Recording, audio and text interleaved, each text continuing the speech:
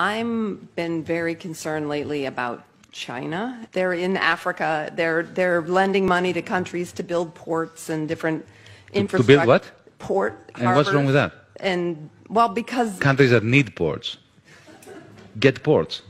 But they're making people dependent on. I mean, I know it's the same thing that we've done, which is no, it's horrible not. Around the world. They are far more humanistic than the United States ever was. Really? Okay. Absolutely. Great. So. Let me give you an example. Of course, they are peddling for influence. Yeah. Yeah. But they are non-interventionist.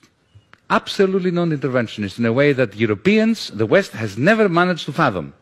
The Chinese never asked Apple to go to Shenzhen and produce all the iPhones. It was Steve Jobs that decided that. Yeah? Mm-hmm.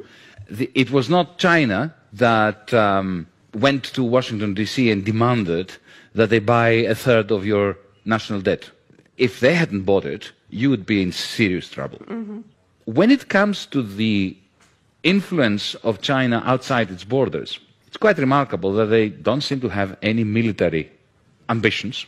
Instead of going into Africa with troops, colonially, destroying the country, killing people like the West has done for the last 100 years, what they did was they went to Addis Ababa and they said to the government, we can see you have problems with your infrastructure. We would like to build some new airports, upgrade your railway system, create a telephone system, and rebuild your roads. And we'll do this all for free. No strings attached. We don't want anything from you. And they did. Why did they do it? Because it's soft power.